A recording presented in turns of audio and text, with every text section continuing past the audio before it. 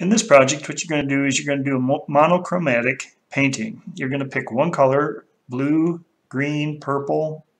You could even try red, but I think blue, green, and purple are going to work the best. And what's going to happen is you're going to take white and that color and use the color as if it were black.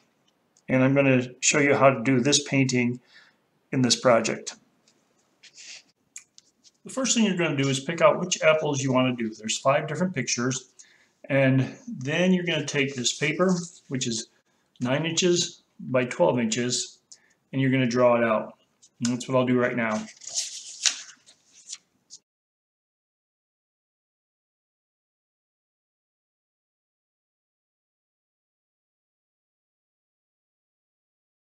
Now that I have it drawn out, I'm going to look at the shades here and figure out what's a 10. The background looks like it's pretty dark, and so I'm going to make that the darkest, and this edge here is going to be pretty dark in here.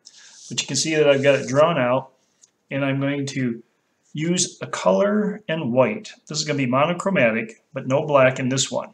So what's going to happen is you're going to make it like it's black and white, but the color is your black or the dark. And I'm going to use blue, and I'm going to use white. I'm going to put them on my palette.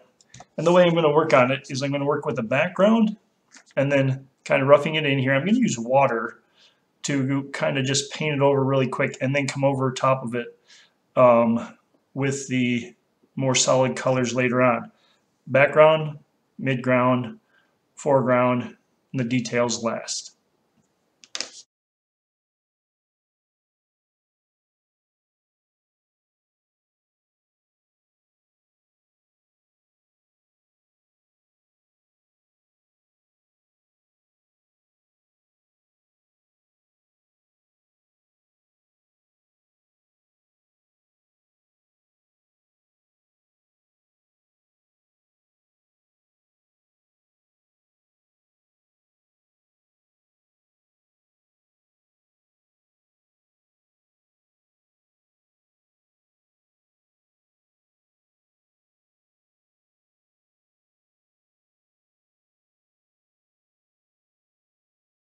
Here's the picture. Now you can see what I did. I used a lot of water and I just roughed it out. I just kind of used it like watercolor.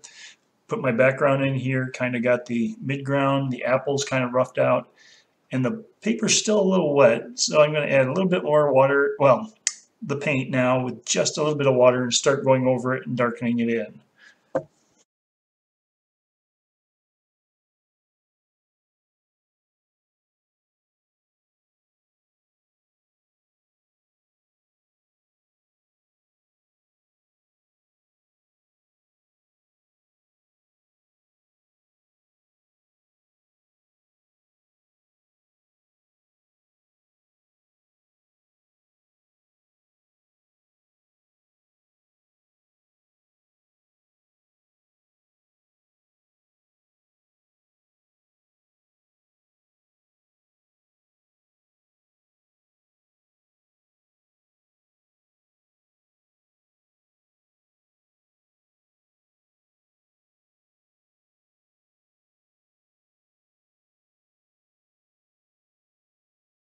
Now I've done the background, the midground, and I've got those done. You can see this here, and I went over the background probably 2 or 3 times just to get that solid blue, and I have been blending right on here. It blends really nicely. You put white down, then blue, and they mix really nicely on the paper.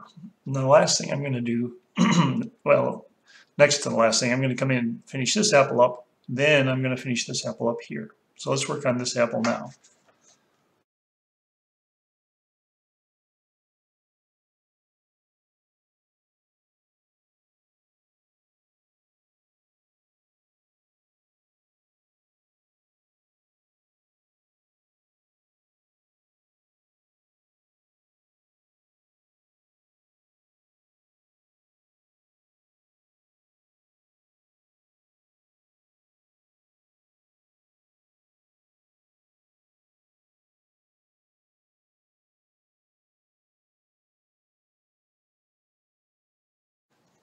So I finished this apple up here, and I've got this done here. Now what's going to happen is I'm going to come in and finish it up because I've worked from the background to the midground to this closer midground, and now I'm going to do the foreground and the details here last.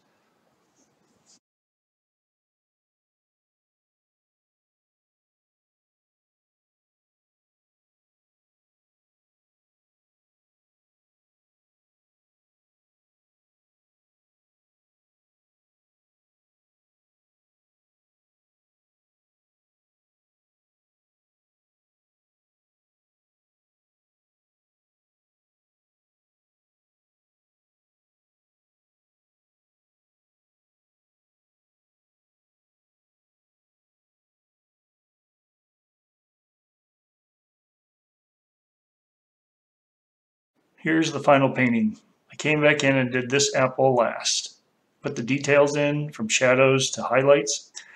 And as we go back over it, what I did is I went over it, the painting to begin with almost like a watercolor, where I added water to the acrylics and just kind of blocked it all out so you could kind of see roughly what's going on. Then I came back in and did the background, did the midground, did this apple, then this apple. And so that's the way you work from back to forward.